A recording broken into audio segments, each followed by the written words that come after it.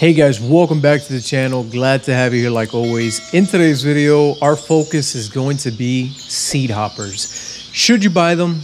Are they worth it? Is it going to be right for your birds? Well, let's get into it straight away with the different types of seed hoppers that I have here in the aviary and some of the ones that I've used in the past. Let's move forward with the very first seed hopper that I ever bought for the birds when I used to have about 50 cages during that time. And the very first one that I ever got was this one right here. This model is very simple. Pretty much what you do is you fill it with seeds like you see right here. It has this little opening in the front that allows the birds to step up, eat the seeds that are there. The seed husk, in essence, will fall down through this little opening.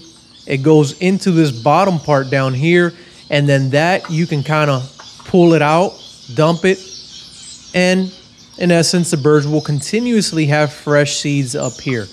Now, a couple of problems with the seed hopper that I encountered very early on. Depending on the bird species, many of the birds were a little bit afraid of it at first. It took some time to get them used to the seed hoppers. So just give them some time. If you're gonna move over and swap over to anything like this, don't make this their only source of food. You want to make sure that their normal little D cup, the one that you've always had in the cage, is there with some seeds. Maybe move it closer to the seed hopper until they get used to it. Number two was that there were a lot of bird species that for some reason they would go ahead and they would start to peck around the bottom part of this seed hopper, this section right here, and they would eventually dump out every single one of the seeds. So within one day, they would empty out the entire seed and they would all fall into this bottom portion right here. And I would have to continuously move them from here to the top, because all they would do was they would scavenge around trying to find the seed that they preferred, and they would empty the whole entire container. Another problem that I experienced with this type of seed hopper was that the seed moths that we get sometimes in the seeds would go inside of here. They'd go in and get inside of the top part. And what would happen is it would clump up. This whole entire seed that's up here would clump up, and it would make it nearly impossible for seeds to come out of the bottom. So it is something that you have to be very aware of if you're buying or purchasing commercial seeds and you may have problems with seed moths. Be very careful, because if any of these seed hoppers get stuck, if the seeds in there get stuck, then you're going to have a problem with the birds, because it may seem like it's full. It may seem like there are seeds for the birds there, but if they're not passing through, your birds could starve to death. So you do have to keep an eye on these to make sure that they're working properly. Now, this isn't the only type of variation of seed hoppers. There's many other types of variations of seed hopper. There's another one that I purchased that I kind of preferred more than the original one that I got, and it was this one right here. Number one, because the bottom part is a bit more secure than this one that you see here. This one is very flimsy at the bottom. It wiggles, it jiggles, it comes out very easily like that. So if they were hanging on the cage, as the bird flies back and forth on the cage, the vibration from the cage itself would make this little tray slip out slowly. And once it would start to slip out, then you have an opening where some of the smaller waxbills, like for example, the orange-breasted waxbills, could escape through this and get out. And now you have them flying around in your aviary.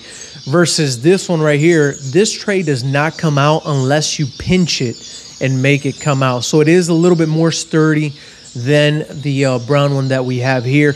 It also has a bit of a smaller opening, as you can see. Let me show you real quick.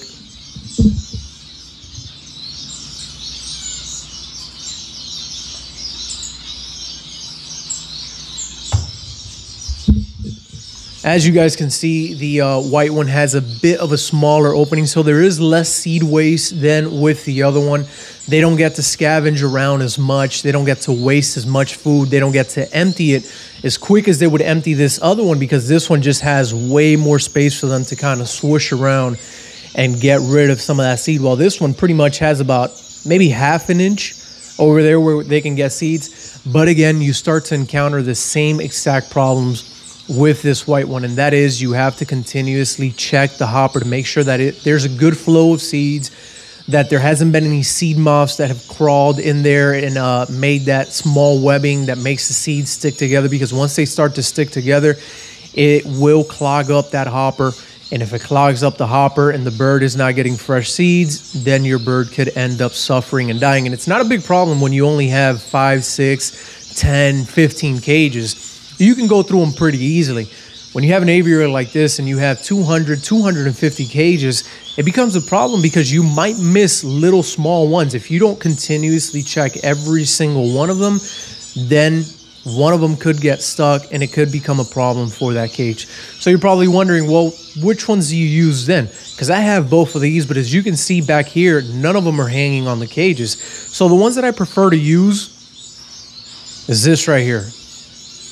This type of seed hopper or seed dish is what I use. As you can see, it has this little cover on the top, which is very similar to pretty much like a stopper on the top so that the bird can't get inside of the seed. And what this is going to do is it prevents the birds from doing that motion on top with their beak where they're kind of scavenging and looking for their favorite seeds.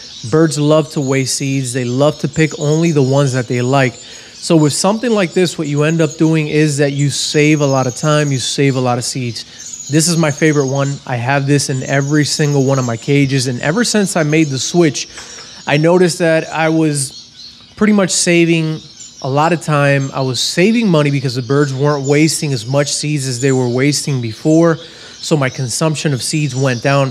I have a lot of birds. I go through about 4 50-pound bags of seeds a month. So as you can imagine, I want to cut costs down. I want to make sure that the birds are not wasting seeds. I want to make sure that they're staying healthy.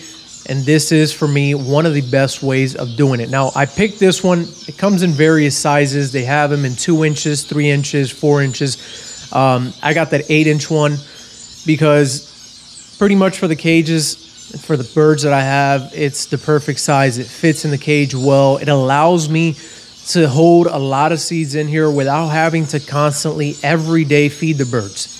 As you can see, I have 3 sections in my aviary. I have the far left, the middle, and the right section. And what I like to do is I feed the birds by sections. What I mean by that is, for example, on Monday, I'll feed everyone on the right side and give them water. On Tuesday, I'll do the middle. On Wednesday, I'll do this side. Then by Thursday, I jump to this section right here. Now, if I had a very small one, if I had a 2-inch food cup, maybe I wouldn't be able to do, since I did this on Monday and they don't get food again till Thursday, maybe I wouldn't be able to do that because the smaller food cup wouldn't last as long. This big one allows these sections to have food, or allows the birds to have food or enough food to be there for about 3 days without me having to blow the seed husk, without me having to do anything, because they get to move that around. They have plenty of seeds in there. So it works out perfectly for me. It works out great for my schedule. So keep that in mind. If you have a smaller bird room, if you have less birds, maybe you'll be able to get away with it with less, maybe something smaller than this, 2, 3, 4 inches. But personally, I prefer this, especially if you're going on vacation. This has been a lifesaver for me every time I leave on vacation and I have to have someone else come in here and take care of the birds. It works great because this thing, like I said, the birds last about 3 days without having to change the seeds. And then also when I leave on vacation, if you have these, this is the perfect time to use them. Anytime that I leave on vacation, I go ahead and hang these right here on this side, which is where I keep all of the young birds that I've hatched during the year, because many of these cages back here on this side of the aviary, those cages have about 5 to 8 birds per cage. So inside of those cages, I have 2 of these, and then I hang 1 of these on the side. And what that does is it allows that cage to go on for a good 5 days without me having to do anything as far as seeds. So the person that's taking care of my birds doesn't have to worry about blowing seed husks, doesn't have to worry about any of the birds going hungry, and neither do I. I can go out and enjoy my vacation. So keep that in mind, guys. If you're struggling to figure out what type of seed hopper to use or what you can put in your cages, I've gone through all of them. I've used different types of seed hoppers, and so far what I've found best in my case has been this right here. This has saved me a lot of money. It has saved me a lot of time. So if you guys want to go ahead and use something like this, go ahead and look for it. They're very easy to find. Most pet shops have them. You can find them online on Amazon. You can find them in many different places. The only downside to this, and I'm going to tell you right now, is that unfortunately the birds, they like to perch on the sides, and sometimes they do poop inside of the seeds. With these types of seed hoppers, you don't have to worry about that because there's no way the birds can go in here and poop on the seeds. So you do have to clean these a little bit better when you do blow the seeds. Make sure that there are no droppings inside of the seed hoppers. But again, it saves me time, it saves me money, so I prefer to go with those. I hope that you guys have enjoyed the video. Like always, guys, if you did, remember to hit the like button, consider subscribing, and like always, I hope you guys have a wonderful day. Bye.